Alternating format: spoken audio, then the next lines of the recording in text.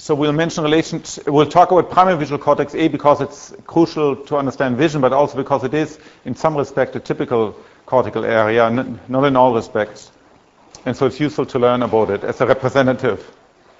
So I don't know how many of you have actually ever seen a brain. This is a facsimile of a brain, of a human brain. So it has almost a texture. It's a little bit harder. I mean, real human brain, once you remove the skins, it's quite soft. It really, literally is a bit like an overcooked. I mean, it doesn't quite fall apart like an overcooked cauliflower, but like a cooked cauliflower. And this is actually the size of the brain. You can see. So this is the thing that this is your world. This is where everything comes from. At least so we believe. All your thoughts, your memory, your ideas, your compassion, your love, your hate, they all reside in here. And specifically, we're going to be talking about cortex. Of course, cortex isn't the entire brain. It's what makes us uniquely human. But there, of course, there's much more to the brain than just cortex. So cortex is this big sheet here, or neocortex. It's this big sheet here. And it's something, I mean, it's by far the greatest expansion in, if you look at the animal kingdom, is in vertebrates, in particular in mammals. Sort of, it's one of the hallmarks, greatly extended neocortex, 6-layered neocortex is one of the hallmarks of mammalian evolution. But of course, there's lots of other things that's responsible for keeping us alive, and we'll talk about some of them, enabling us to move, to make fine movements. But most of us believe that those things, that specific sensations, specific senses, the fact that I can see blue, I can smell, or I can hear, and certainly things like reasoning and doing science and moral judgment and memories, all of those are tied up specifically in neocortical circuit, that they might need a lot of the support structure of outside the neocortex, but that the neocortex and associated structures, particularly the thalamus and the basal ganglia and the amygdala and the hippocampus, together those are known as a forebrain. This is a term that comes from development, that the forebrain really generates everything that makes ours, most everything about our mental lives and our experiences of the world. So we have to understand this. We have to understand this substance. So if you want to come up later on and look at it, it's a quite nice brain. I also have a real brain, but that's sort of layered and that's enclosed in plastic, and you can't really look at it. This is sort of more, you can get some feeling for its size. How many have ever done an anatomy course? Who's ever done a human brain anatomy course? Oh, quite a number. So some of you have dissected human brains. Okay. They're remarkable homogeneous, right? I mean, it's difficult to see anything much in them. I was quite disappointed the first time I saw a human brain. So here you see at high scale, this is a brain from a monkey, but it's smaller. It in principle is no different from the brain of a human. And what you recognize, and one of the key features about brains, about cortex, is that it's a two-dimensional structure. Or as I mentioned before, 2 plus epsilon dimensional. Epsilon that conveys a sense that the width of this structure is much, much, much smaller than the extent of it. So I think I mentioned this already. In humans, it's roughly 1,000 square centimeters, one cortex. In a macaque monkey, our model system is more like 100 square centimeters. So 100 square centimeters, that's like a peanut butter cookie. While I think in us, it's more like a 1428? It's something like a 14-inch pizza. No, like this. And you've got 2 of them, and they're all scrunched up and put into your skull.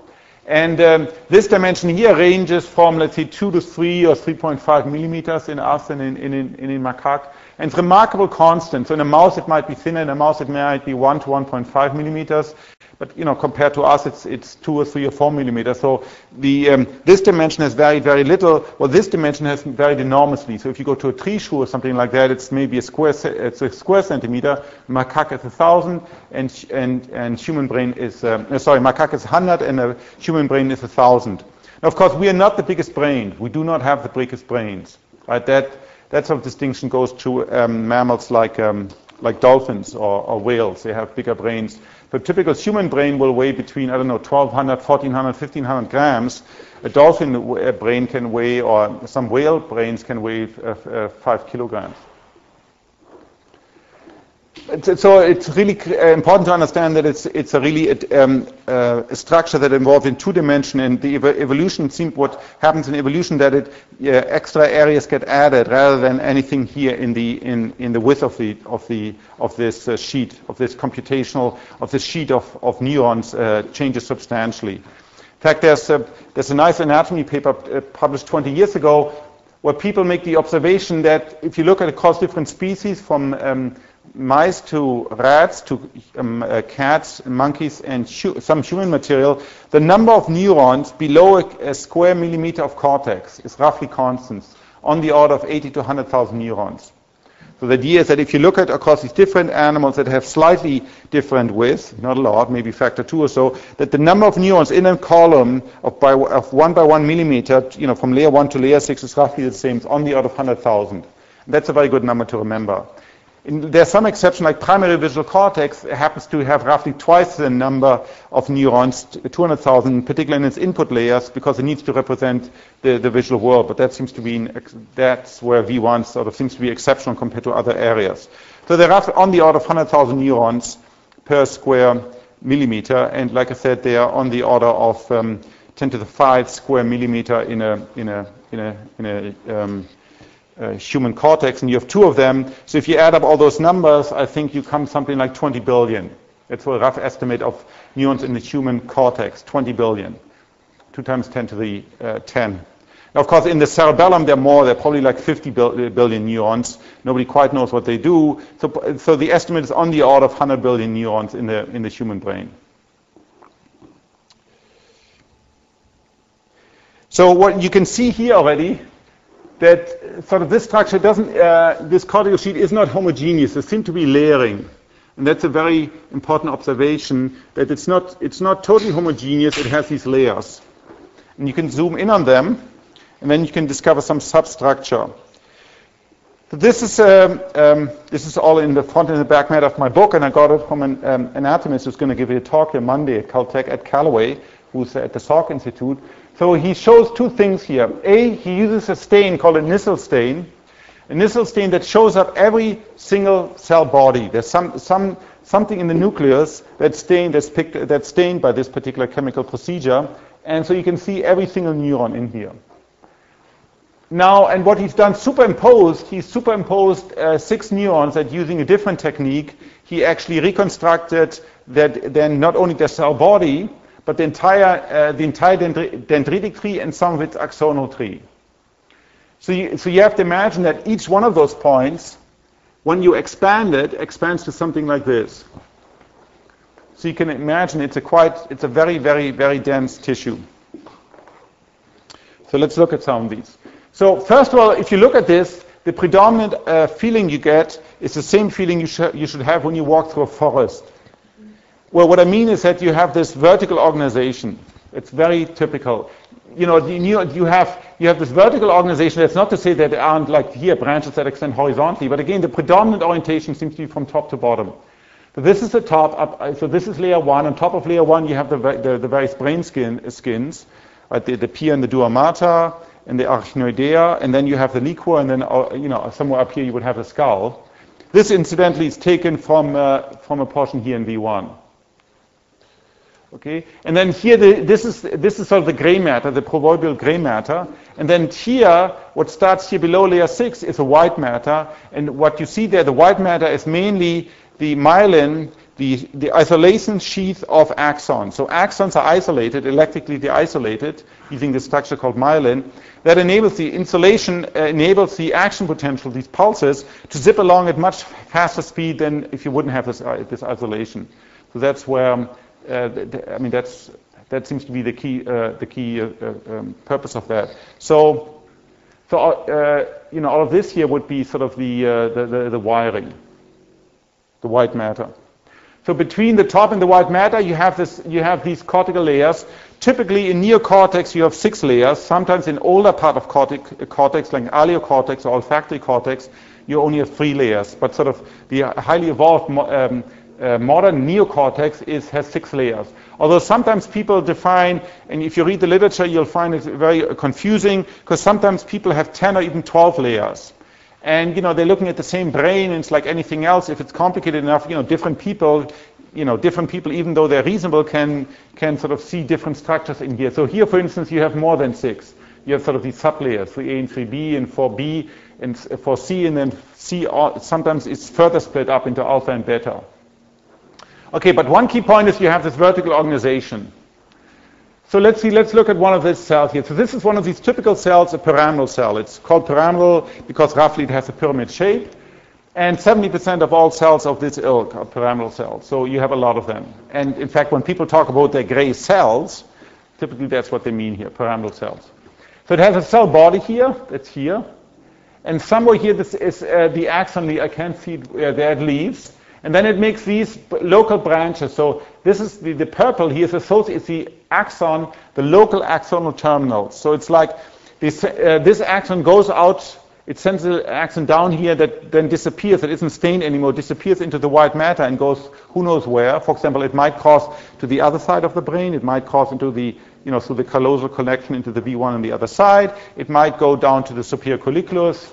I mean, we don't know where that goes. But then it's like you put a CC on. There's also a carbon copy of this message. It's sent out to local parts of the brain in its neighborhood. This is 1/4 millimeter.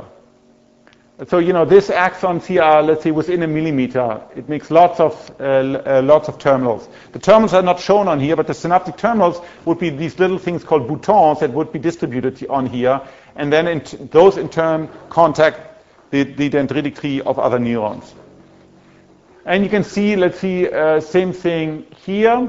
This pyramidal cell, another pyramidal cell makes lots and lots of axons here, contacts here, some contacts here, and then I guess it also has an axon that disappears. This is an input axon. The black one here is an input axon. Remember the LGN, the lateral geniculate nucleus. So this is this relay station between the retina, pretty much halfway between the retina and primary visual cortex. So it sits somewhere down here conceptually in the basement, comes up here, and then terminates into this zone. It's specific. It goes into layer 4C. So although this looks relatively random, there's a lot of, and the more people look with better and better techniques, particularly with molecular techniques, the more specificity they see. Typically the input here is confined to this layer 4C, which is maybe like 150 micrometer. This is typically where the LGN input goes. Not only, it can also sometimes go here, but the bulk of it goes here into layer 4C. So typically layer 4 is the input to cortex. So the layering is very important, and if you read the literature, people constantly talk about layer. They say, well, this is a layer 2 cell or it's a layer 5 cell. And it's important because it gives the layering seems to convey what sort of the input to the neuron, the output to the neuron, where it projects to. A lot of that is tied up in which layer it is. So it's important to know. And once again, the take-home message is neurons are not just sort of excitatory and inhibitory, and otherwise they're a random net like many neural networks have them. But there's a great deal of specificity, and the more we look, the more specificity we see. Okay, let's see what else. So here you have these pyramidal cells.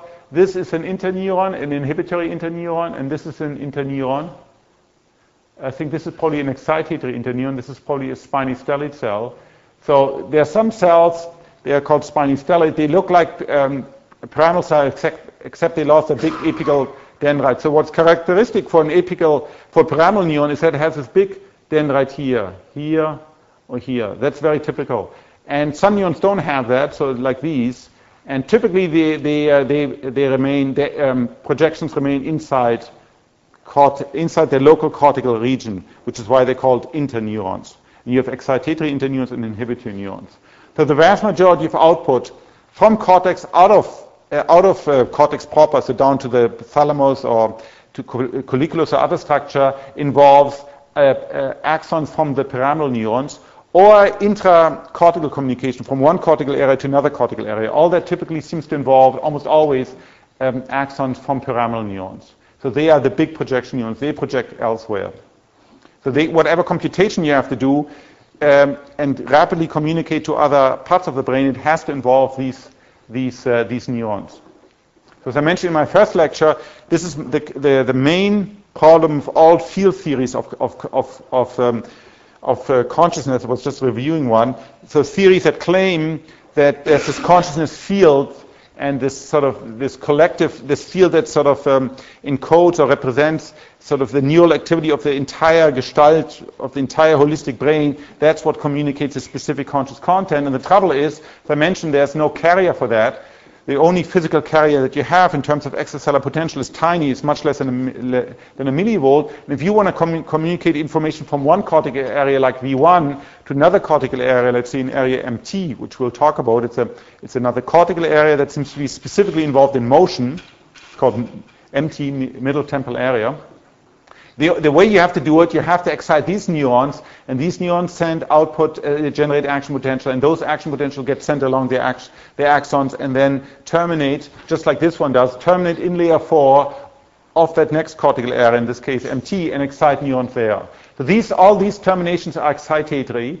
So they from their synaptic terminals, they release a neurotransmitter, typically almost always glutamate, and that makes contact with synapses on the dendrites of these neurons and excites them, and then you have this cascade of events that percolate through the system. It's not true throughout the brain, but certainly in cortex, not only is most of the output mediated by pyramidal cell, but it's always excitatory. It's always excitatory output. Cortex itself, the only inhibition is always local inhibition. There's inhibition, quite a bit of it, but it's local to cortex. What gets sent outside always seems to be an excitatory message.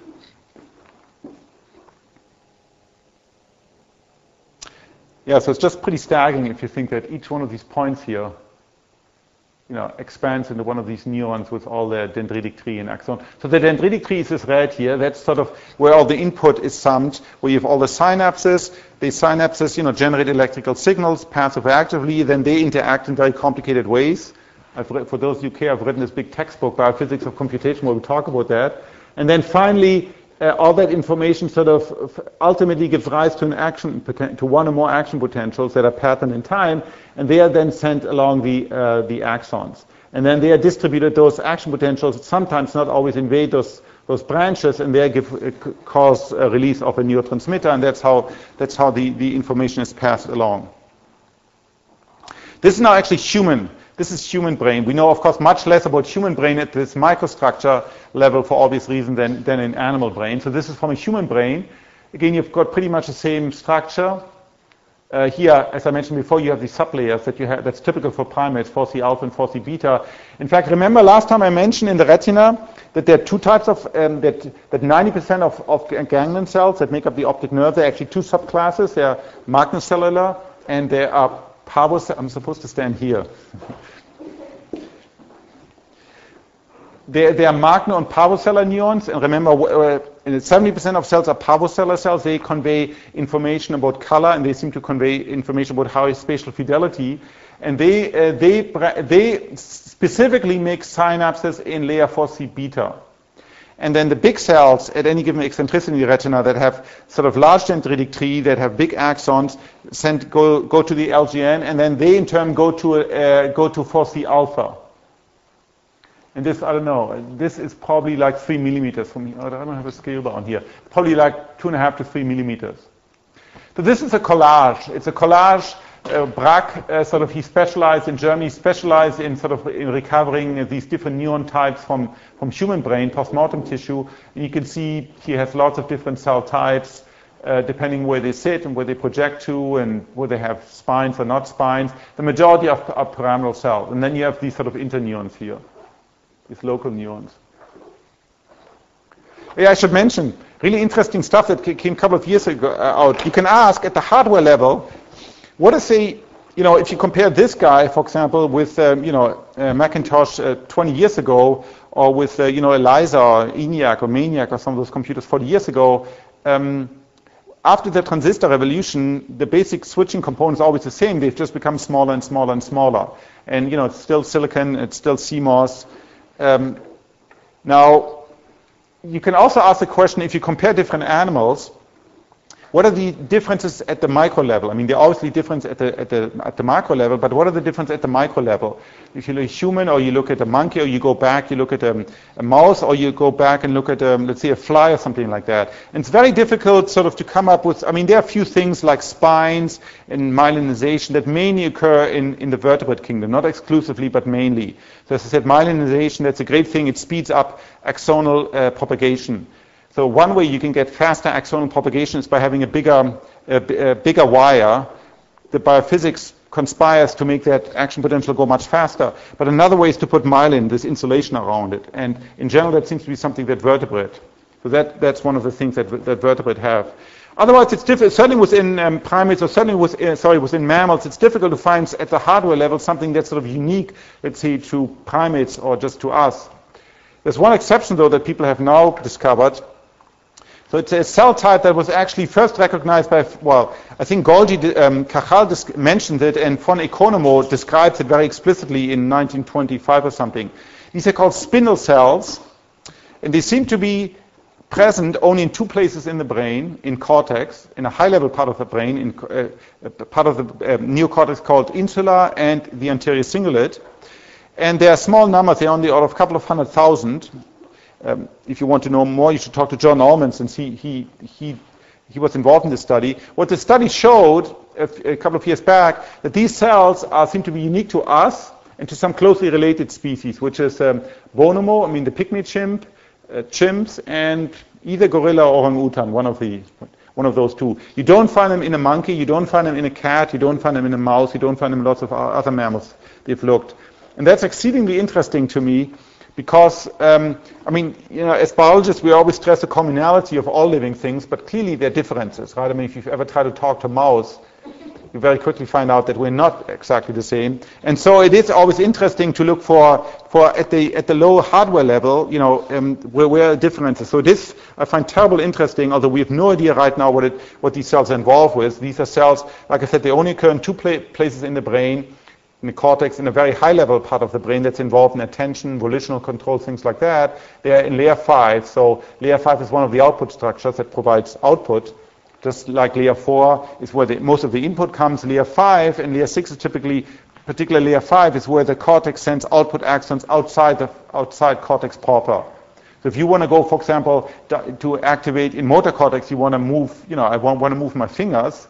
Then I activate motor neurons in layer 5 that I activate pyramidal cells. You have a special name, bed cells, and those go down to the motor neurons. Or if I want to move my eyes, let's say in V1 or in MT, I activate another set of cells called minor cells. Again, they sit in layer 5 and they project to colliculus. So every time I want to do something in the world effectively, I have to involve neurons in layer 5.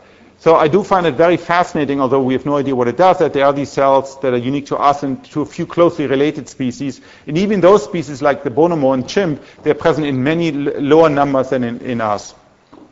So I find that pretty fascinating.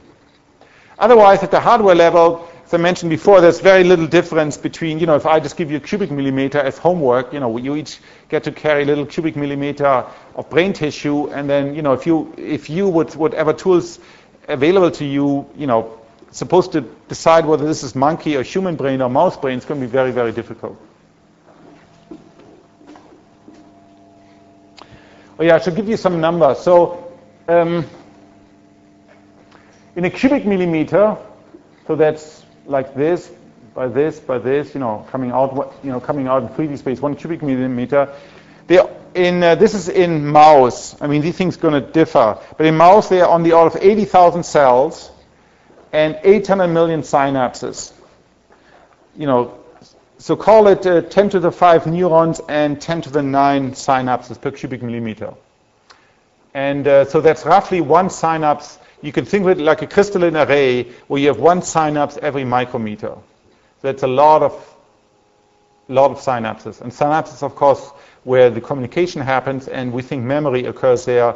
In the memory patterns are encoded in the strength of those synapses, whether, you know, a synapse between two neurons is strong or weak.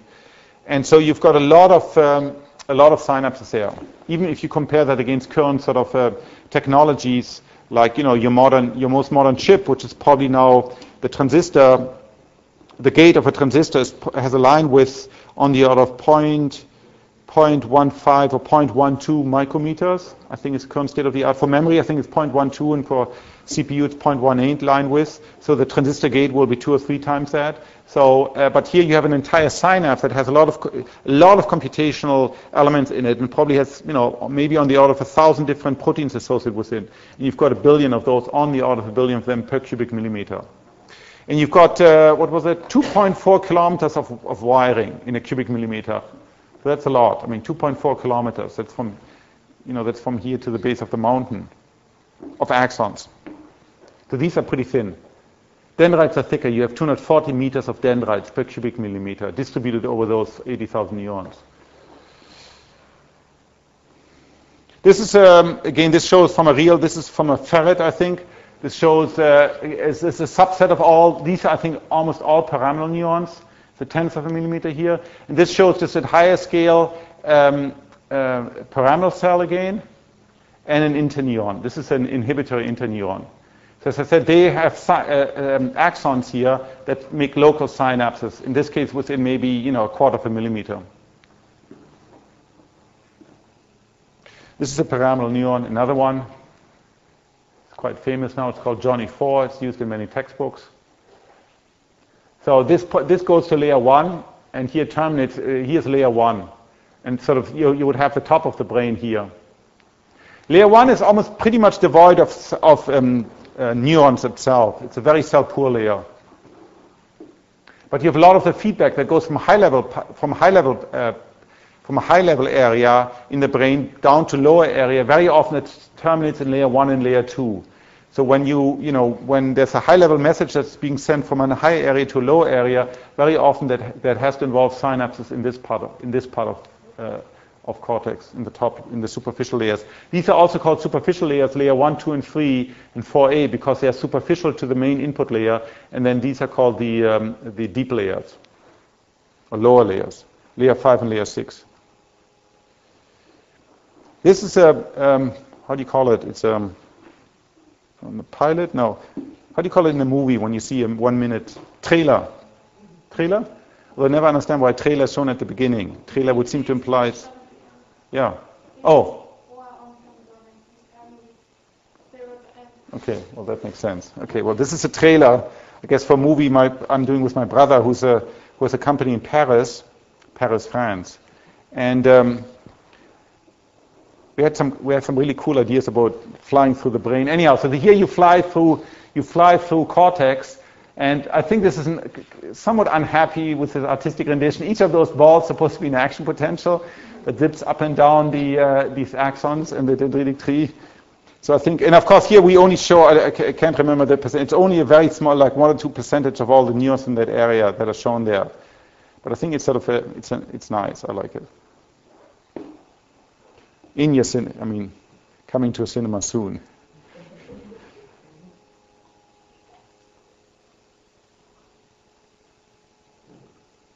Yeah, my brother's company specializes in doing a high-end scientific visualization, mainly molecular stuff. This will be the first. We gotten a French and a director, French-Belgian director, to write the storyboard. It's pretty cool. It's about an alien who looks inside people's brain. The idea is it's for a large audience. It's supposed to be ultimately an IMAX movie.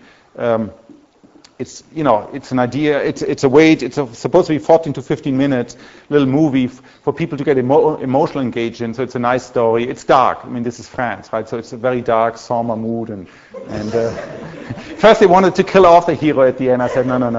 You're supposed to run in America. You can't do that. You can't kill off your hero at the end. Anyhow, and then during the course of this movie, and there are lots of chases, etc., we show various things inside the brain, how it looks from the perspective of this guy who's being chased around, how these images project onto his retina, onto V1, what happens in different parts of the brain. Okay, next year hopefully. So cell types, so as I said, there are many different cell types. I've said this already. In the retina, people can estimate even 50 cell types, and you would imagine when in the retina, all I really need photoreceptors, and then, like in a CMOS camera, and then I do some local processing, and then I send it out over one output. But even that isn't true. There are lots of different types, and there are, as I said, 8 to 10, or maybe even more different types of output that project to Cortex, depending on whether they signal the positive part of the signal or the negative part, depending on whether they signal motion or whether they signal high spatial frequency information or color. And then there's some more specialized channels that go down to the midbrain, to the brainstem, involved in doing sort of household function like changing the pupil diameter and making my eye moves, etc. In Cortex, so if you think retina is maybe like 200 micrometers thick, cortex is 2 millimeters thick, so if you apply the same principle, you can already guess there could be many, many more cell types. And now depending, and for those you're interested, like on Monday there's this talk where Ed Calloway is going to talk more about it, depends how you count, and it's still very early on, but it could easily be the 100 or a couple of hundred, maybe 1,000 different cell types, and those cell types might differ from one area to the next, or there could be we know already the gradients. We know already if you look at the layered 3 pyramidal neurons in V1, and you look at the layered 3 pyramidal neurons in a part of the brain called infratemporal cortex, which is going to be very important for us, and you look at layer 3 pyramidal neurons in frontal part of the brain, you see already that they are much more complicated up front. The same type of neurons, they look much more complicated. They have more spines, they have more synapses, they are more densely branched. So certainly you have big gradients cortex. So it's not that the machinery is everywhere homogeneous.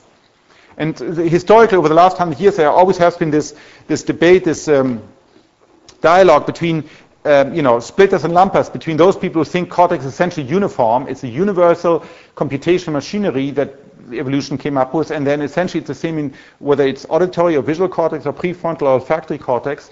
And people who say, well, overall it's roughly the same, but then it has lots of variability, how many layers it has, how many cell types, where do they sit, where do they project to. And, it's like anything else, the truth is probably both. There's it's interesting hypothesis that relates to cell types, which was proposed by Francis Crick a number of years back, which is called the tiling hypothesis.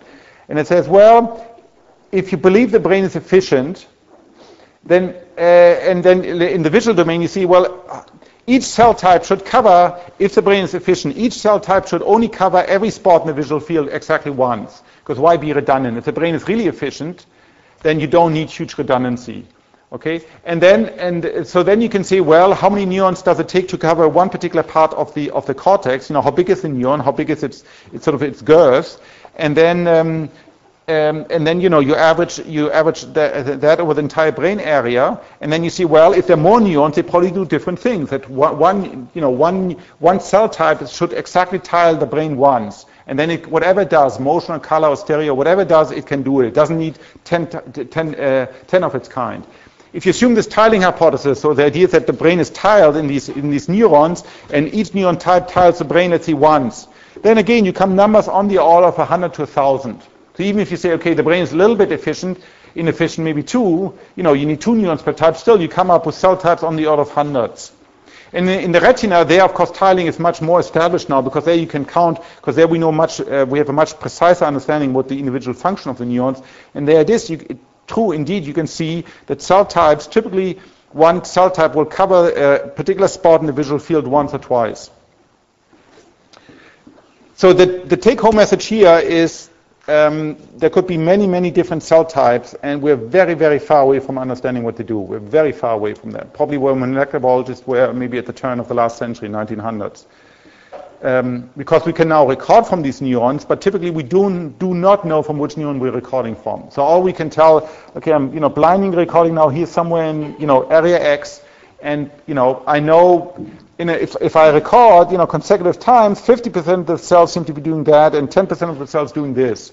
But I don't know which type of neuron I'm recording from. And that's like doing molecular biology or chemistry without knowing what molecule, what chemical reagent I'm interacting with, which is probably not a good idea. But it's very difficult to do that sort of experiments, to record from a neuron and simultaneously discover what type it is, where it projects to. It's technically very, very demanding. So to a large extent, we're still sort of in the dark, very much in the dark. Okay, this is going to be part of the homework number. What one is it now? 4? 3? Okay, it's next week. So we'll talk about, and you can get all the background there in the homework. We'll talk about the representation of visual space in cortex. So as I mentioned already, if you look at the photoreceptor distribution, it's highly, highly uneven. The fovea that covers, let's say, 1% or less than 1%, the central fovea of the visual field, is hugely overrepresented in terms of photoreceptors, in terms of cones, not in terms of rods. And this goes on. If you look at every stage, that sort of that emphasis on the central part of the visual field is either just transmitted on or is even further amplified, until in the brain you come to the following picture. So here what Hott and Hoyt did. So you have to, V1 is roughly this size. It's on the order of 20 or 25 square centimeters. So it's a little bit like this. Okay, it's a little bit bigger, but not much. Now you've got two of these, in your left and your right brain. And in fact, wait, do I have a picture? No, I don't. Okay, so in fact, most of primary visual cortex, so all the LGN output, remember the retina, 90% projects to the LGN in the thalamus, 10% projects to colliculus and other small nucleus in the brainstem. The majority goes to the LGN. The LGN en bloc projects to just one area in humans. In cats it's different. To primary visual cortex, or V1. Now V1 sort of sits, so it's sort of here in this, running in this canyon, in this sulcus. It's a little bit like, so if you take the medial side, so here at the back, this is the back, right? So it's like this. So here, and then you take this calcium fissure, that's what's called calcium fissure, and sort of you open it up and flatten it out. That's what you get. And the horizontal median is down in the depths of this canyon. So if you just sort of cut open my brain, you see sort of this is the inner side. This is sort of the lower and the upper lip of the canyon. And then if you want to go to the horizontal meridian, it's buried here in the depths of the canyon. And here, when I do computation, I just flatten out that representation. Okay. So it's a flattened representation for our viewing convenience. This is at the outside of the cortex. I mean, if you remove the skull and the brain skin, and this is sort of inside, and you can see it's like 6 or 7 centimeters. This is the visual field, and I mentioned already, of course, there's this mapping. The right visual field gets mapped onto the left part of my brain, and the left visual field. Okay, so the left part of both left and right eyes get mapped to the right visual field. There's this crossover, which is true for almost all sensory modalities, this crossing. So here, this is a radial coordinate system. So it starts here in the middle, and then all of this half field gets mapped onto the right side of the brain. A horizontal meridian is this, and vertical meridian is this. So you have this transformation from here to here. And it turns out to be a logarithmic one, which has some interesting computational property. So the fovea gets mapped onto this part of the brain on the outside. And you see already this huge expansion. The central 2.5 degree occupy roughly 1/3 of primary visual cortex. So in me, my thumb at arm length is 1.5 degrees. So 2.5 degrees like this. So 1/3 of my primary visual cortex is occupied, is just dealing with the central part of the visual space. And roughly half is dealing with like 5 degrees, this area. Half of my primary visual cortex is just dedicated to analyzing stuff in this part of the visual field. Then all the periphery, so this is the monocular crescent, right? So this is my nose, and so with let's see, this is the right visual field. Okay, so I should do it here. So everything here I can only see with my right eye, right? My left eye, because my nose, I can't see this. So that's the so-called monocular crescent, right? So over here it's everything. Here I can see, but beyond here I cannot see with my right eye anymore. That's the monocular crescent. All of that part, look at it, sort of, this little part of the brain here is dedicated with all of that. So you can see, again, there's this huge over-representation, over-emphasis on the central part of the visual field. And you'll see that in all subsequent structures. You always see this, this is called a retinotopic mapping. It's a topographic mapping, which means that 2 points outside in the visual field, 2 neighboring points map onto neighboring points in the cortex, and furthermore tritinotopic, that it vastly overemphasizes the central structure. It has some nice properties, logarithmic, so for example, this is logarithmically related to the radial dimension, and in principle, if it would be a perfect log mapping, you would have these things at straight lines, but it's not quite. And this is a blind spot representation. So which gets neurons, which gets information from the other eye, and as I said, neurons sit here. I mean, here you do find neurons. It's not that there are no neurons here. It's just that those neurons correspond to neurons that sit around here in the neighborhood here, right? Because there's no visual input at the blind spot itself, because that's where the axons, the optic nerve axons, leave the eye.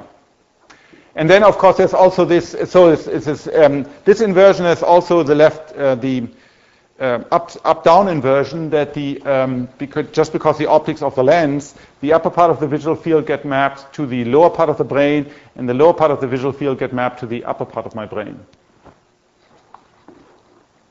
Right, so this part here, this quadrant, this one quadrant here, gets mapped onto the upper part. So this would be towards the top here, and this quadrant here gets mapped to the lower part. This apparently caused people endless problems in the 16th and 17th and 18th century at the time of Descartes, because they were always wondering how that the homunculus wouldn't see everything upside down, because they realized about the optics that the picture at the level of the retina is inverted. So they had all these fancy arguments why we don't see the world upside down. Because we don't see the world upside down because there is no homunculus there hanging from the trees or something. All we need is relationships. And although we once had one patient, a very interesting one, who had, what's the clinical term? He had a stroke. No, there was an accident. It was unclear what happened, but the end result was he had a bullet in his head that remained there. It's not good, let me tell you. And then he finally recovered. First he was blind in the first day or two following this mishap, and then he slowly recovered. He was like an early, 50-year-old maybe gentleman. He recovered, but then he insisted that everything was upside down. He insisted that everything was upside down, that the world was just upside down. Now, when we saw him, this was like a year and a half after this accident, and he did all, he didn't. When you say hi to him, he didn't do this, I mean, it's not that, it's not like a slapstick. But that's, of course, very easy to account. I did this myself once in Switzerland. I bought these reversing prism glasses that reverse left, right, or up, down, and you can very quickly adapt to that, right? Within a couple of hours, sort of, early on you make mistakes. Let's say if you wear prism glasses that shift everything over by 10 degrees, early on, you make mistakes. You're just, you're misaligned, but your motor system very quickly learns and compensates for that. So he didn't have any of these obvious deficits, but he did claim, and we tried very hard to test him, but we could never find any conclusive evidence on it. And he wasn't hysteric. There wasn't any secondary gain to be gotten from that. And it turned out there were a few cases in the literature when people claim that things are upside down. Very often they involve lesion to the parietal cortex, which might have to do with their sense of balance. So it could have been that his sense of balance was, and he also had trouble walking very straight lines. So maybe it has to do something with that. Anyhow, apart from that, there's no homunculus inside your head that hangs upside down to correct for the obvious deficit. Because your neurons inside your brain don't care about the absolute direction what's out there, right? All the neurons inside, they can just see other neural signals, and there's no reason that the map in the brain has to have the same orientation as the map outside there. I mean, none whatsoever. In the computer they don't. Why should they have this relationship in the brain? So it seems fairly obvious today, so I don't quite understand where the deep problem was in the 17th century. Okay, now each of these are all neurons, of course, right? So each of in each point here there are many, many neurons. People actually visualize this directly using a radioactive technique called 2DG. So you can actually do experiments where they saw this sort of pattern, where they had where they showed the monkey radial symmetry. They had sort of radial patterns. And then they used a technique that essentially tracks metabolic uptake of these neurons with this radioactive sugar. And then they could later on, when they killed the animal, they could take photographs and see where was the stain taken up, and then they could see sort of this structure here. It directly visualized it. So now what we're going to do, we're going to zoom in on one of these neurons anywhere here in the visual cortex, in primary visual cortex.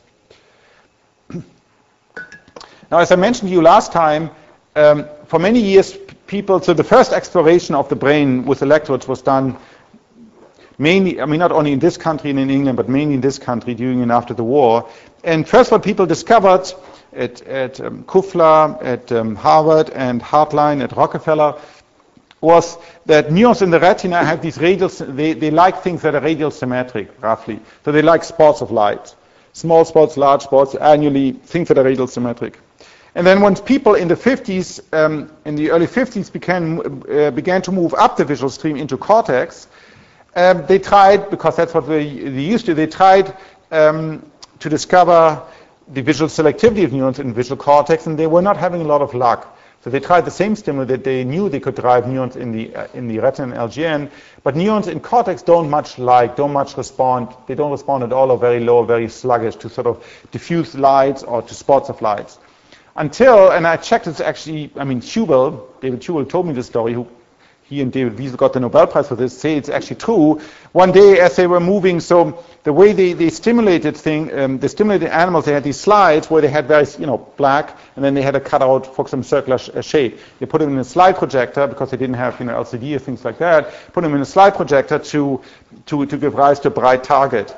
And what happened was that as they moved the slide into the slide projector, there was an uneven slide, and there was a strong crack. This oriented crack that ran across the slide, and they moved it down, and suddenly, they had this very strong discharge. Of course, a prepared mind, I mean, you need serendipity, but then you also need a prepared mind. So they immediately followed up on that location, on that observation, and then that opened sort of the floodgate. There was this paper that literally launched 1,000 electrodes in dozens of labs throughout the world, and it's now a classic.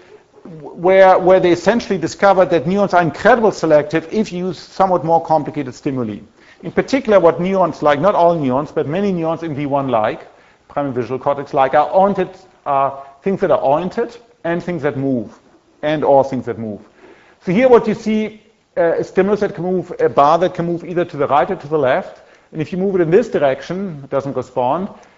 Now what you do, you rotate it, and then you find, well, if it's diagonal, it really likes that. And furthermore, it really only likes if you move it in the sort of, in 1 o'clock. If you move it 7 o'clock down here, the neuron, hardly responds. So it's tuned, not only this neuron, it's not only tuned for orientation, but it's also tuned for direction of motion. In this case, in fact, they are orthogonal. The optimal orientation is orthogonal, that's a very common observation here. The optimal orientation is orthogonal to the optimal direction of motion. This is called the null direction. This direction down here is called the null direction, and this direction is called the preferred direction. And so many neurons have this sensitivity when they're very sensitive, or they're less sensitive, but they certainly care about orientation. And some neurons care about bright on dark, so they want an edge. Let's see, a bright edge on a dark background, and some neurons, just like in the retina, remember on and off cells, care about the opposite. They want a dark edge on a white background. Some neurons some neurons sort of don't discriminate. They fire to either edge as long as it has that orientation. Sorry, this might sound like a stupid question, but before you said when you're probing a neuron, you're kind of doing it blind. How sure are you that's the output of a single cell when you're doing a probe like that? Okay, no, that's certainly not a stupid question, because it's a real issue. Yeah, so you have to use, in fact, a lot of the early response were probably what's called multi-unit, where they probably looked at the response of a number of neurons. And nearby neurons, so it's a bit like in human neighborhoods. The question was, how do people know that this is actually one neuron and not many neurons?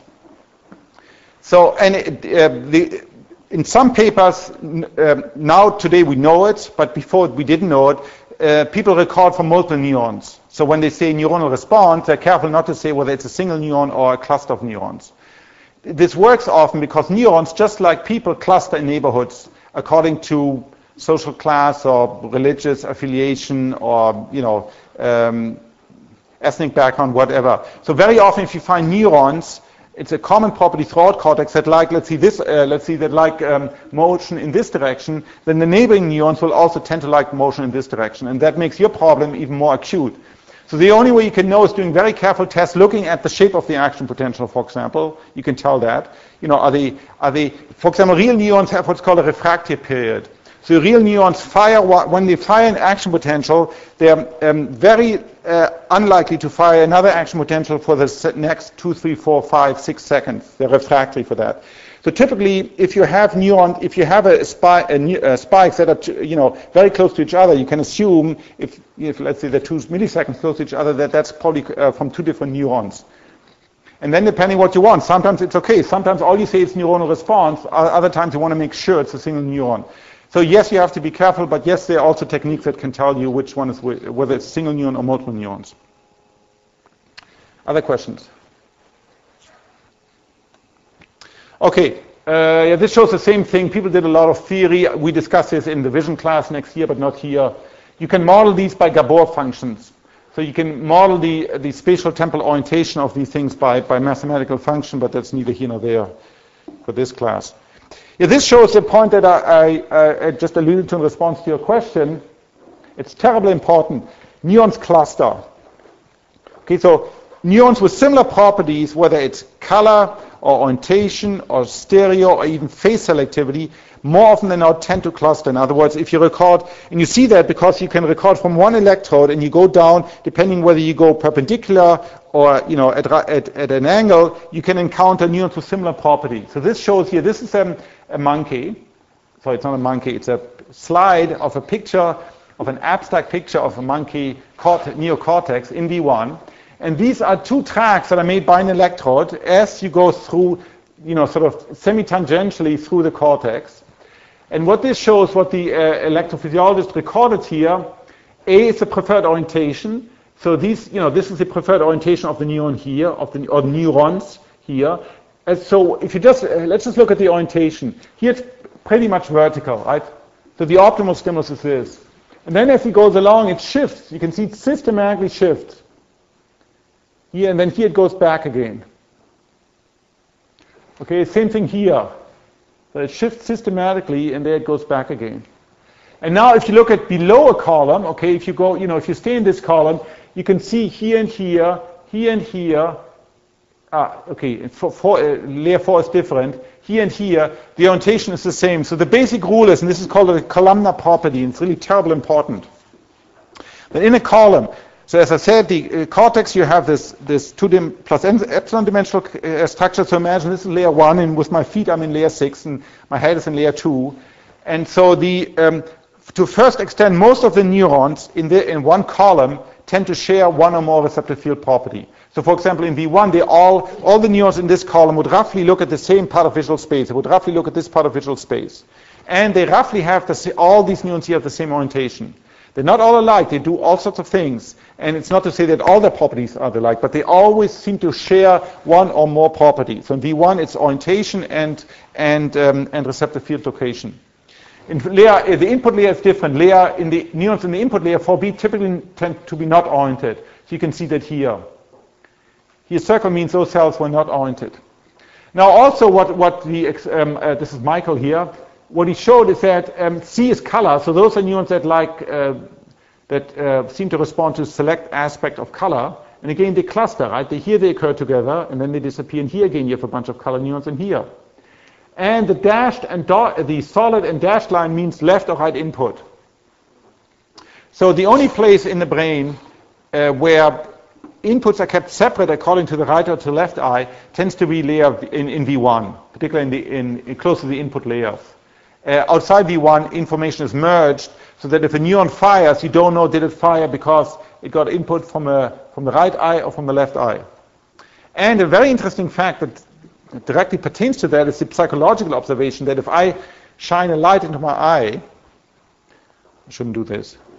If I shine a light, this is what seems like a simple and stupid question.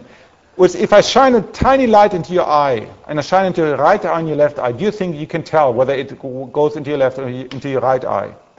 And one way to telling it, all right, so let's say I have tubes, and at the end of the tube there's a little light, an LED. Either it's on in the right eye or in my left eye. And I ask you tell me, so if you're guessing it's 50%, tell me whether the input came in the right eye or in the left eye. Now, one way to get that is to blink, right? If I blink and the light goes off, then I know it was the right eye. So I have to rule that out. And likewise, if I move my head, I can, do parallax. So I have to rule that out. If I'm careful enough, and if I make it very bright, of course, my pupil constricts. If I rule all of those things out, it turns out humans are very bad at telling eye of origin. So it seems rather surprising that you cannot tell, whether an input came in your right and your left eye.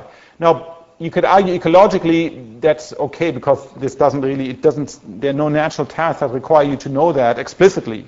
I mean, that's not to say that neurons in your brain don't have access to this information, but if if I'm asking you a subject, was this input in the left or right eye, you don't have that information. It's quite remarkable.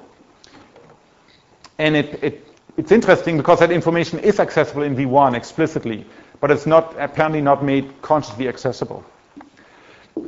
Okay, but again, the point here is neurons cluster. So here you have a bunch of neurons that get input from the left eye, then from the right eye, then from the left eye. So and again, in a column, they seem to be more or less of very similar types. This is a very important observation. Okay, actually, I'm missing one picture here. I should have. Because what you can do, for example, screen. What people have done, they've again used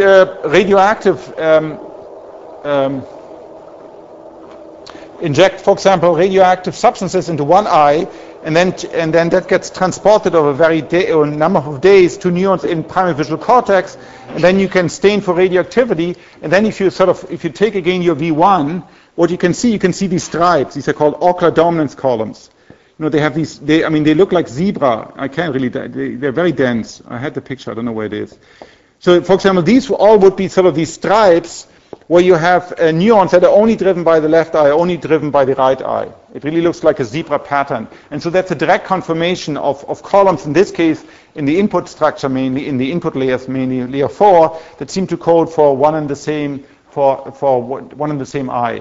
But it's also true for color neurons cluster, and it's true for orientation. So you have this columnar property, which Crick and I think is critical because it relates to this notion of explicit coding, that whenever you have a columnar property for something, in this case like for orientation or for location, that property is made explicit. Because you can directly, without a lot of further computation, you can directly read off the orientation of that stimulus, or you can directly read off the location of that stimulus from pooling neurons within one of those columns. Okay, so in V1, and in different parts of the brain, you have columns for different things.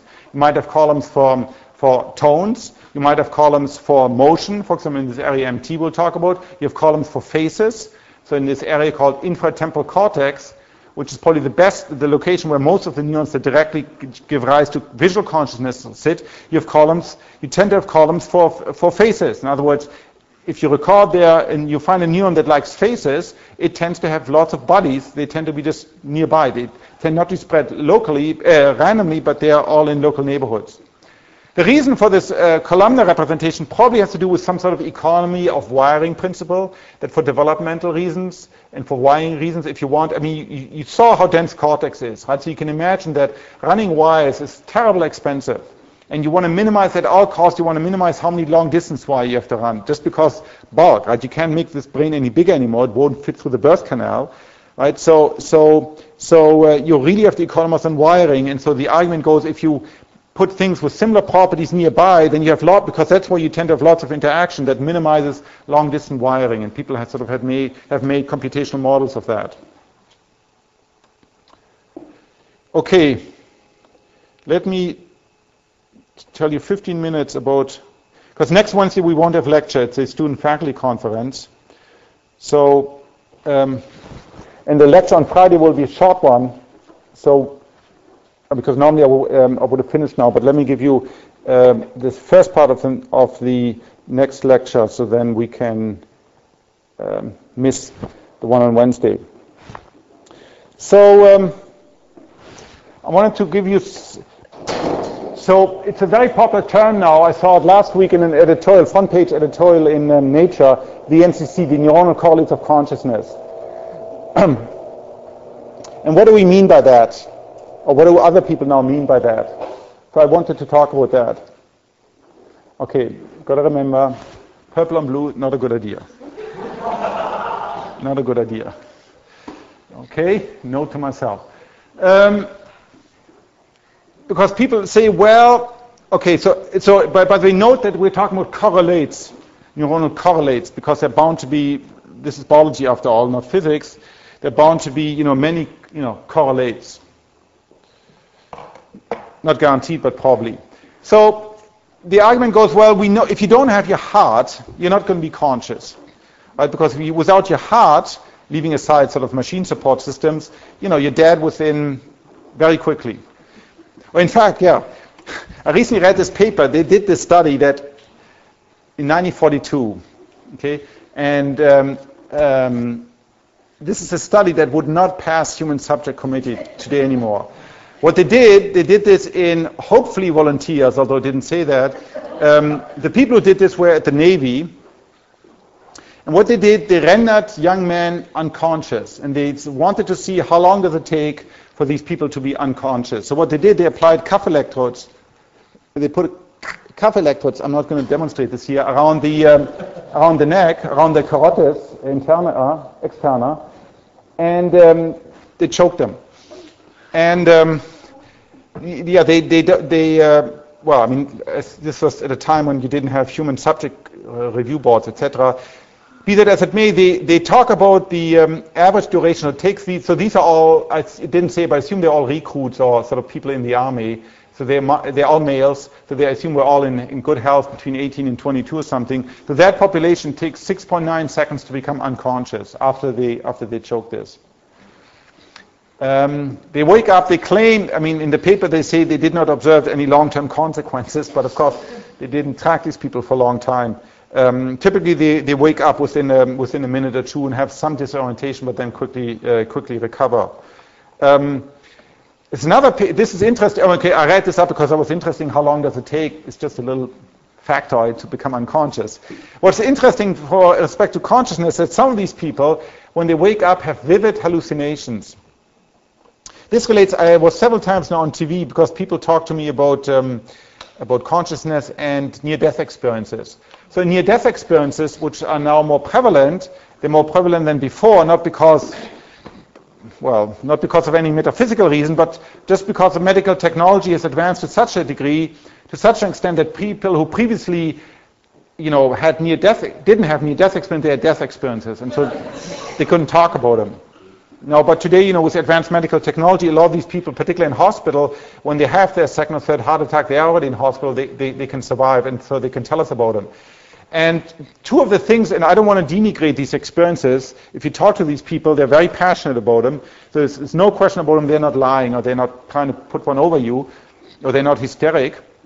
They have these very, very vivid experiences that, there are a few physiological manifestations, like one is very often they go hand in hand with light at the end of the tunnel syndrome. The other thing has to do with the vascularization of the retina, which is very dense in the fovea and much less dense in the surround. So well imagine, in some people, there's a second group of normal humans, Air Force recruits, who they were also rendered unconscious, but as a side effect, they spun them. This is in the 60s, 70s, and 80s when they test people for for test pilot or for astronauts, and they spin them in centrifuge, and they want to know at what point do they become unconscious, at what g-force, and whether wearing one of these bodysuits, whether that helps. And there you also have people, it's a huge variability at what G. The lowest guy fainted at 2, the one guy only fainted at 7G. And there people also report sometimes this tunnel syndrome. So I think that's a very simple physiological observation. But the other two observations, the one that strike the public in near-death experiences, is a very vivid imagery it turns out, as far as I can tell, a lot of people have this imagery. But if you're now very religious, now put yourself in a situation, you're 70, 75, you have some terminal disease, so you might die at any moment, and you're very religious, and then very often this imagery or these dreams that these people have tend to be of a religious nature, like they saw, God talk to them or whatever. And I don't for a moment doubt the as Oscar Wilde famously said, you can't argue with perception. In the sense that I don't doubt that from their point of view, this is what they experienced, or at least that's their interpretation of their experience, and I think that's probably true. I mean, I had dreams like that. Now, together it goes with a euphoric feeling, with a strange euphoria. Not always, but significant number of times that when people have this experience, they're very euphoric. And so, of course, in a sense, it's a God-sent gift. Maybe it's a neuter term. It's a gift because if you are terminal ill and you have this vision and then you have this euphoria, because very often these people then, after they had this experience, they seemed happy with their fate. So I mean that cannot be but good.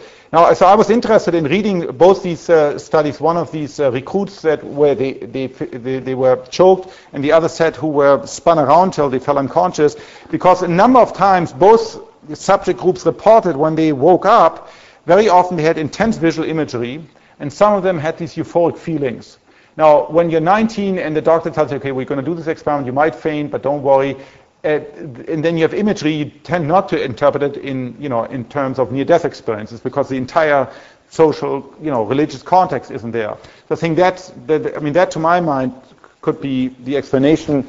Of course, it still begs the answer, why is it that when the brain wakes up, so the brain is unconscious, why? Because there's not enough oxygen transported because it's due to the gravity, it goes into your feet, or because you choke it. So then the brain cells very quickly fail to fire. They cannot fire anymore. They cannot support the gradients anymore, and they cannot generate action potential anymore. It's an interesting question if you wake up, what parts of the brain wake up first? Is it first the brainstem and then the cortex? In what order is it? And why is it that this waking up very often goes hand in hand with this very intense imagery? And of course, it's something that we don't experience. If I become conscious every day and I have these experiences, I probably wouldn't make a big deal out of them, just like dreams.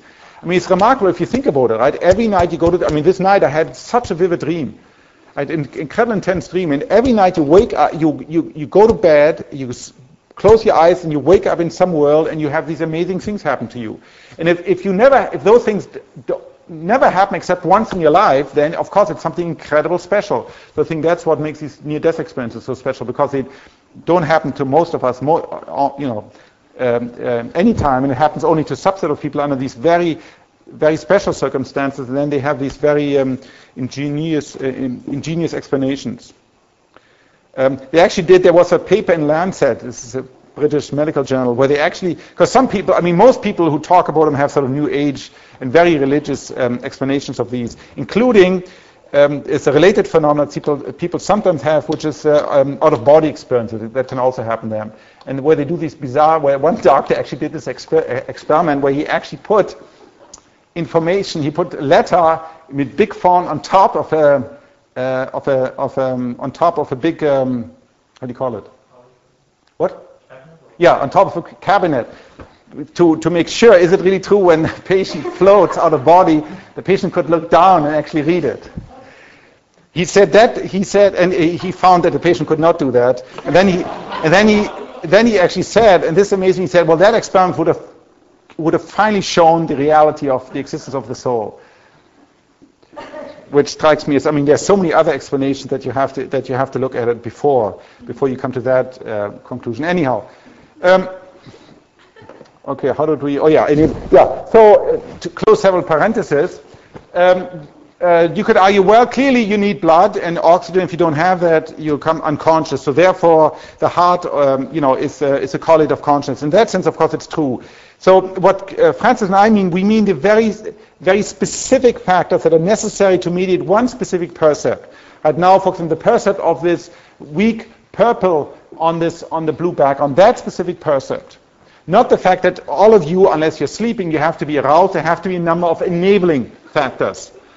Right? If you're not aroused, you're in coma, or you're asleep. I don't think anybody's in coma here. I hope not. So these are all the enabling factors that have to be present in order for you to be conscious at all. And there are a number of them, and people study them. They're of course terribly important for patients. If there's this unfortunately large group of patients who typically young, healthy, otherwise healthy males, trauma, mainly trauma, car accidents, climbing,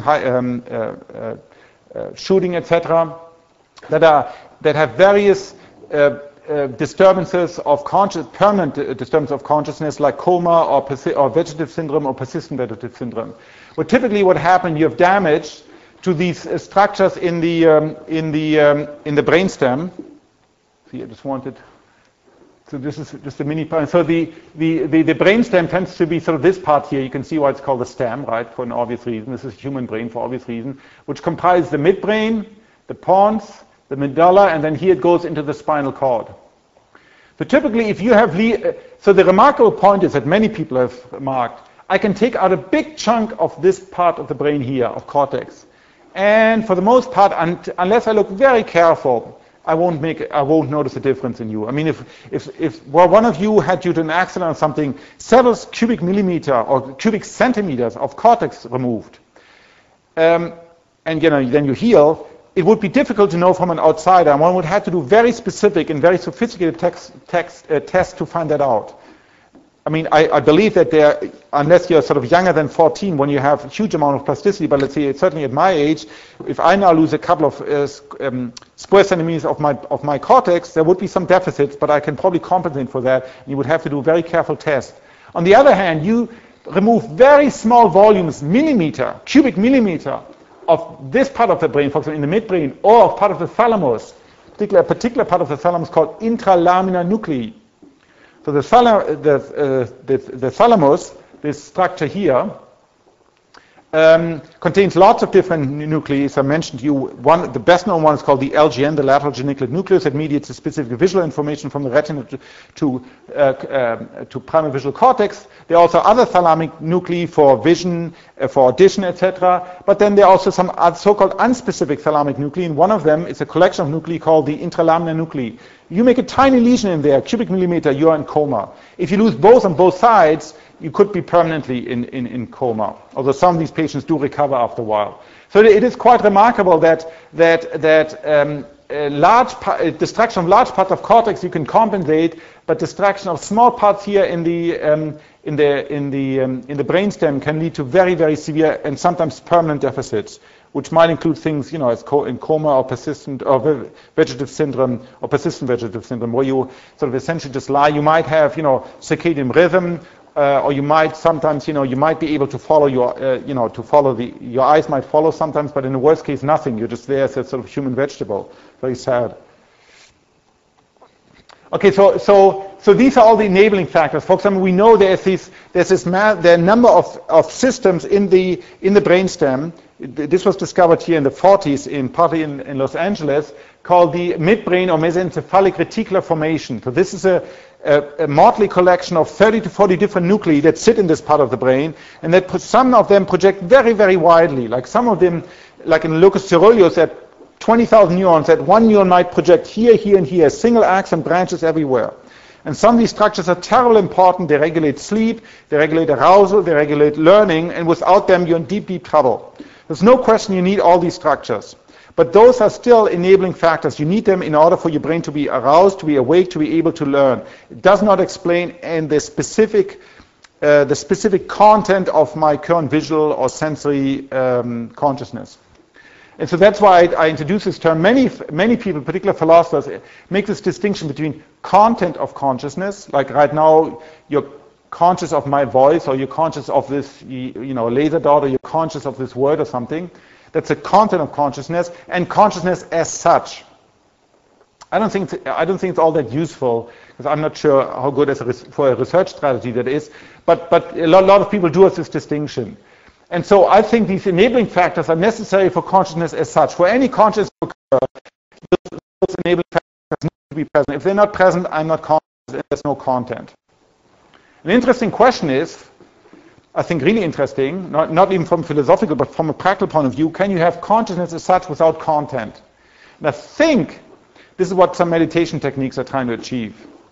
And there's been a lot of writing on that. I mean, is it possible, for example, if you do Zen Buddhism, that if you look at a lot of these techniques often involve focusing on one thing, and then sort of trying to, without falling asleep, and then sort of trying to have even this thing sort of escape the clutches of your mind. So at the end, you're conscious, but not conscious of anything in particular. And maybe, I don't know, sort of pure rampant speculation, maybe that corresponds to consciousness as such without content. It's not a very useful research strategy because I don't know how to do this in a monkey or in a mouse. I don't know how to get a monkey or a mouse, to meditate, and so. Do you think it's possible that the relationship between those important structures and subdural cortical structures is the determinant of what kind of content enters the consciousness, like synchronization or something like that? I've never seen any good evidence that there are specific, for example, that you can have specific input from the brainstem. I'll show you. This, for example, is input from two sets of neurons in the basal forebrain, called the basal nucleus of Maynard, and here in another part of the mesencephalic reticular activating system. They project here and then project very widely. So some of those neurons might project, across half the brain. I've never seen any evidence that, for example, they can only innervate part of V1 and only innervate part of somatosensory cortex. That might exist. I just don't think there is evidence such that for that degree of specificity. That's why I think you need these things in order to be aroused, in order to be able to learn. When something happens suddenly, and for those sorts of things, or to enable me to learn. I don't think it's involved in specific content. It might enable you, for example, it might facilitate oscillations, but it would do that throughout large parts of the brain. So remember that illusion I showed you in the very first class, when you sometimes see the yellow spots and sometimes not, right? Again, where's the difference between those two states? And I don't think it has anything, sometimes you're just conscious of the yellow spots, sometimes you're not conscious of them. I don't think that difference relates at all to differences in, for example, these sorts of widely broadcasting systems. So you can think of it like a broadcast on a network or something with a bullhorn. Because these neurons here sort of widely broadcast to very large parts of the brain. This shows you a functional imaging study of this.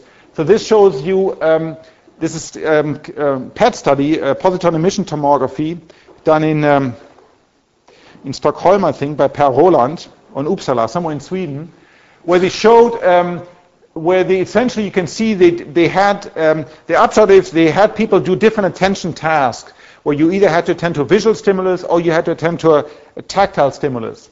And then they compared that against just quietly lying in the machine without attending to anything. And two parts of the brain always lit up. It's maybe a little bit difficult to see here. Lights all off. Okay, so you can see this is the thalamus here and here. You can see. So these are small structures, the intrathalamic nuclei. You can see they're active here and here. And then here, this is sort of the top of the midbrain, segmental of the midbrain. They're active here and here. And here it's a different view. This is just a structural MRI. This is PET. So this just shows that if you need to attend to something, you really need to pay attention to something. Again, these structures seem to be active. So it is what that probably says that you need those structures in order to be able to attend to anything at all. But the fact is that these are active whether you're doing visual or tactile already tells you that it doesn't relate to the specific content of what you're attending. It just sets the baseline that you can attend. So anytime you really need to concentrate on something, these structures are active and involved. Okay, this is my last slide today. So so it is important when you talk about correlates. There are correlates, and there's probably not going to be one. And one to distinguish the enabling factors from the I think this is the right light, from the specific factors. And we are always looking for the specific factors that mediate, because ultimately we care about the subjective feelings. Where does the subjective feeling come from? This buzz you have when you see something or smell something or hear something, right? Where does the pain come? The painful of pain comes from.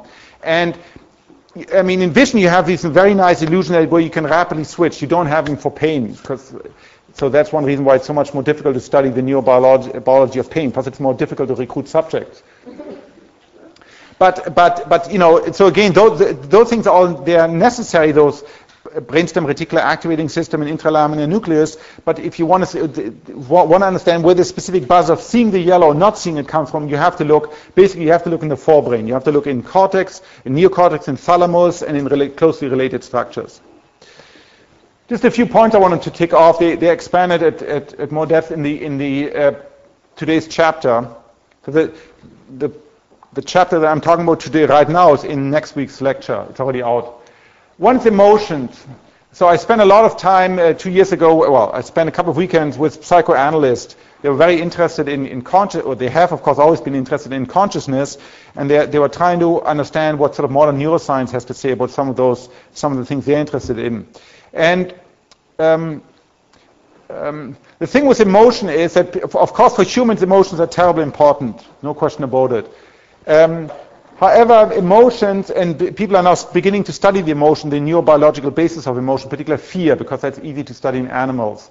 It's difficult to study the biological basis of happiness, although I think that would be nicer.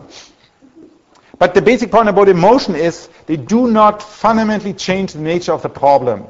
And right now I think it's all about tactics, trying to find the most easiest and the best model system where you can tackle these problems. And the claim, I mean, our belief is that, let's say, take a student, I mean, you could do the following experiment with somebody called Zeki has tried to do in London. You can take, for example, undergraduate students who are in love and those who are not in love. You try to somehow normalize for gender, and you try to normalize for all sorts of other things you can think of. And then, you can try to study sort of, and he has done that using fMRI to see if there any different response to a picture of the loved one.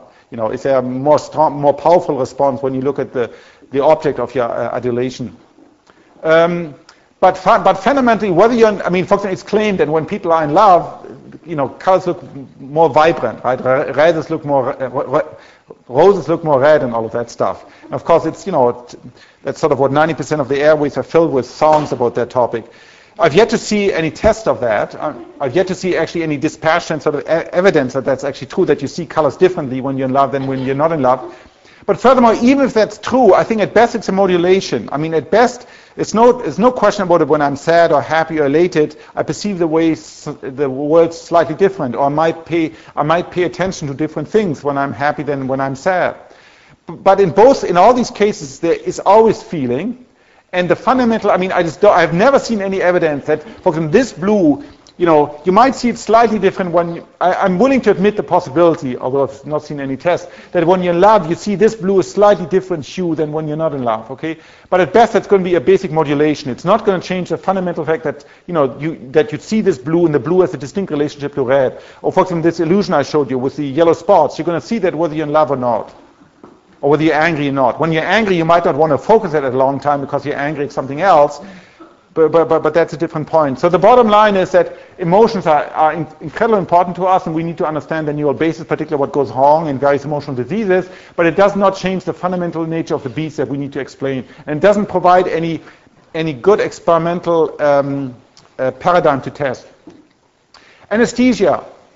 When I first got into the problem of consciousness 12 years ago, I had a very good friend who was an anesthesiologist, so I talked with him a lot. In fact, we wrote a paper together, and I dug in a lot of books on anesthesia. So what anesthesiologists do professionally, they get paid a lot of money for that, they render you unconscious, right? They render you unconscious in a very controlled way. In fact, their task is much more difficult because the people they have to render unconscious very often are already terribly impaired. They're either very old and frail, or they just had a near-deadly accident on a freeway. So it's a very difficult job. Now, most books at the time when I read, most books on anesthesiology didn't even have an index entry on consciousness. Okay, this was my first very striking observation. And when I talked, I went to a dentist at the time, and went to another doctor. I tried to engage them to try to find out, and they said, "Don't worry, you won't have pain." I said, "Well, that's okay, but when I understand, I'm really unconscious. Don't worry, you won't remember a thing." And that's what it comes down to. So there are several books that I have now and that have been published called "Awareness Under Anesthesia," And so this is something that doctors are aware of, as it were, and are concerned with. But ultimately, what the anesthesiologist cares, is the subject stable? In other words, is his blood system, his blood pressure, etc., stable? Is sympathetic nervous system stable? Does he have any pain? And does he have any memory? And if the answer, and does he move? Because if he moves, it's clearly not a good idea. So what you do in modern anesthesiological practice, you give cocktails of multiple agents. You give something, an antiparalyticum, to paralyze a patient so he doesn't jump off the table when you do the cut. You give him anti-anxiety drugs. You give him drugs that knocks out memory and recall. You give drugs to stabilize his blood pressure. And so you use all these different ones. But that is, of course, not identical with actually the patient being unconscious. And there are lots of cases in the 30s and 40s, 50s, when people first discovered the use of curare, when it first came, I guess, in the 19th century from South America, when people thought it was an anestheticum, well, in fact, curare doesn't anesthetize you at all. It just paralyzes you, but you're still inside. You want to scream, but you can't because you can't do that anymore. And so if you read these accounts of people who wake up under anesthesia, usually it is during the biggest insult, let's see, when you do the first abdominal cut, because that's, of course, a big insult to the system, you wake up. Usually these people don't report pain because pain is treated separately, but they report an absolutely horrifying experience, right? You're not being told, in general, people, and they've changed now over the last 10 years, so now they tell you ahead of time there's this possibility this might happen. But so recently they didn't tell you this experience at all, and you're trying to communicate desperately to the doctor to tell them something's wrong, but you can't because you're paralyzed, and most people who have this probably don't remember it even afterwards because you give them these drugs to minimize anxiety and memory recall. Now, on the other hand, I found it very disappointing what we could learn from anesthesiology about consciousness. The reason is that all anesthetic drugs so far, they work globally. They work at the receptor level. They interfere with specific receptors. Specifically, they potentiate GABA, the inhibitory neurotransmitter, or they interfere with glutamate or NMDA, with excitatory neurotransmitters, but they do it throughout large parts of the brain. And so far, the upshot is, we could give an entire lecture this on anesthesiology. We have not learned a lot about the global effect of anesthesia on consciousness. It's not true that, for example, V1 is intact and some other brain areas totally shut down. In fact, a lot of the early exploration of visual cortex, in fact, even the discovery of the face cells, the cells I showed you 2 lectures ago, they were in fact done in a lightly anesthetized animal. So it is true that even in a lightly anesthetized animal, you can get neurons to respond. The monkey is asleep, it's anesthetized, you pop open its eyes, and you can get sometimes quite selective responses, although the animal is anesthetized. So it's not true that in anesthetic, for example, your brain is shut down. In fact, today, there's not a single conscious-ometer around. Wouldn't it be nice to have a tool, like Dr. Spock has, that you can point at a patient and you can read off some sort of scale of level of anesthesia? Level of consciousness, or you do his EG. In general, if you average, or if you look across the entire class of different anesthetic agents, there's no single signature of consciousness that we can use in a clinical sense today that would tell us is that patient in front of me unconscious or not. I can tell you, or doctors can tell you, for very specific type of anesthetic, they all have experienced this. For this type of ketamine or something, if you do the EG and you do spectral analysis, the patient will go through these steps, and at this point the patient's unconscious, and that's true because it's based on 100,000 of cases. But we do not have a general signature of consciousness that I can apply that I can take a patient and attach some sort of electrodes and tell you this patient is unconscious. I can tell you the patient is paralyzed and doesn't move and doesn't have pain. And probably doesn't remember, but of course that is not identical with being unconscious. So I'm leaving you with that observation to think about the next time you go have anesthesia taken.